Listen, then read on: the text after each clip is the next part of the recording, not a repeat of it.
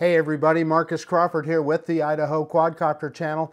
Hey, I have something really different today, and it's not a drone. This is a KV switch, and you're wondering why would I be reviewing this on a drone channel? Well, we do tech reviews in addition to drone stuff on occasional things. Honestly, always things that are of interest to me, and if you do any video editing at all, this is something that may be of interest to you. If you have, say, two PCs that you're wanting to switch between. So in my case, I've got a Mac Mini and a PC, and I want to be able to switch between the two. One day I may want to edit on the Mac Mini, another time I may want to edit on my PC. That way I can do it with one keyboard. I've got a 32-inch curved display, 4K display, and mouse, and I can have one keyboard, mouse, display, and use two different computers on that. This will allow you to switch between the two simply at the push of a button. I'm not a video expert by any means, but I've done enough editing and so forth now that I have understood some of the things that I need. I'm going to read off the back of the box some of the features of this guy. I've learned through the hard way that not just any KV switch will do. You have to have one that is capable to operate with your computer. And in my case, I need to be at least 4K resolution, and I need to be at least 60 Hertz. You order a lesser KV switch, and trust me, it will not do that, and it simply won't work for you. This guy can handle all that. It will switch up to 8K. There's probably not many of us that have that deal with 8K video yet, but at some point we will. This will be able to handle it. So it can use HDMI 2.1, HDCP 2.3 compliant. It goes up to 8K 60 Hertz, HDR10, Dolby Vision, VRR, FVA, ALLM, etc. Not that I know what those are. However, I do know some of that stuff. But if you're a video expert, you probably do know those. It supports a high refresh rate. Again, this is important depending on what you're doing. So in this case, it'll go 4K up to 120 Hertz, 1080p up to 165 Hertz. So that's going to be important for action and those kind of things. It has USB 3 points, and again, it's saying that two PCs can share. In other words, two PCs can share four USB ports on there. So, in other words, you could add a webcam, a printer, etc., and the two devices could share all of them. So that's pretty handy. Flexible switching, switch easily between two PCs with the front button or a keyboard hotkey. So yeah, I mean that's really about the size of it. Let's open the box and I can show you what it looks like. So let's take a look and see what's in the box here.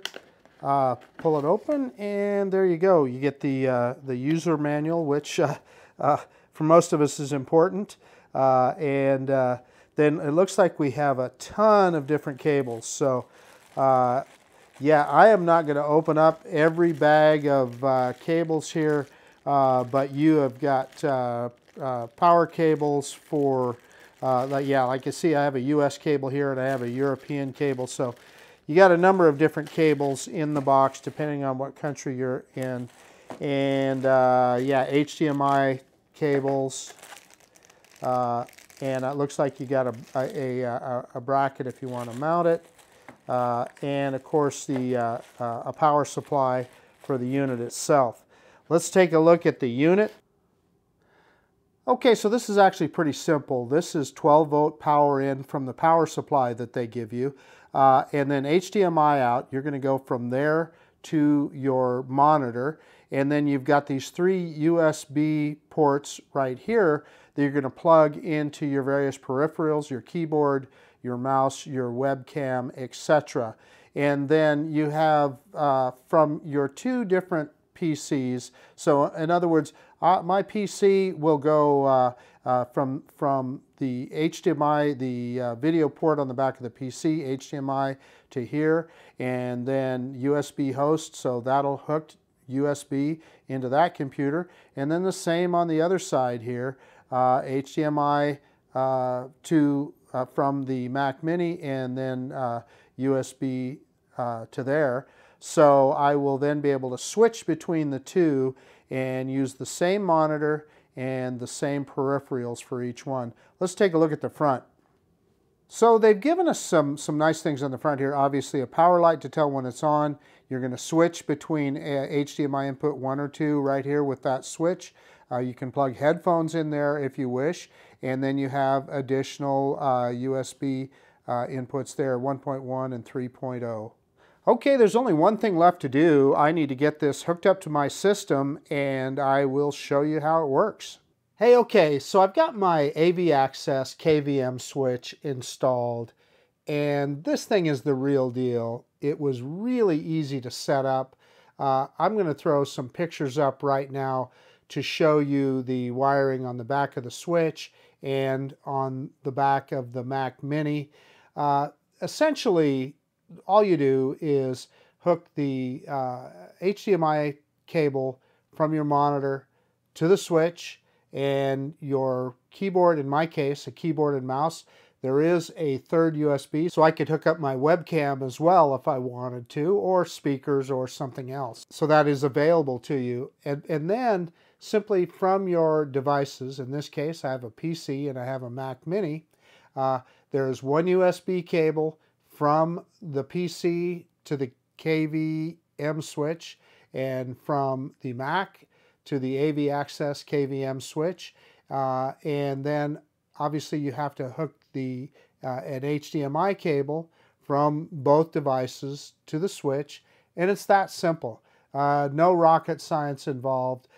A lot of spaghetti, so you guys that are good at cable management are going to have fun organizing all those cables. However, it works quite well.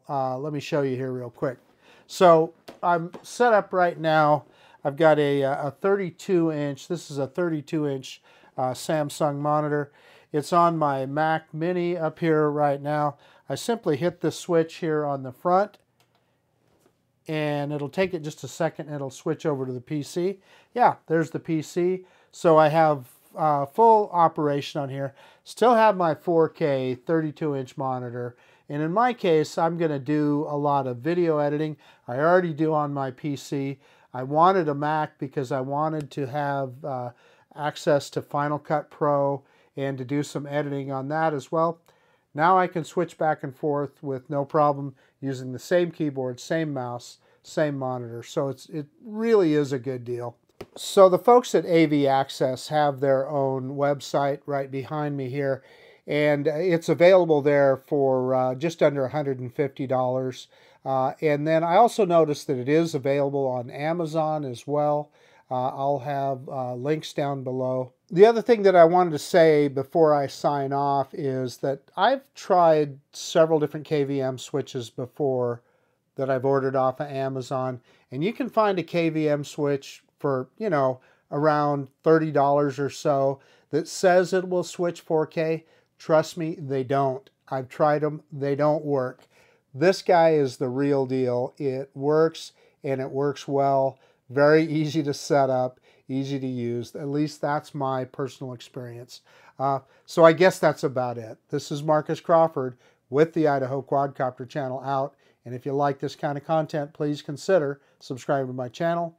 Most of all, I appreciate you taking the time to look at this video. And of course, we'll see you on the next one.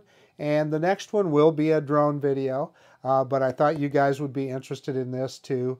The AV Access KVM 8K KVM switch. See ya.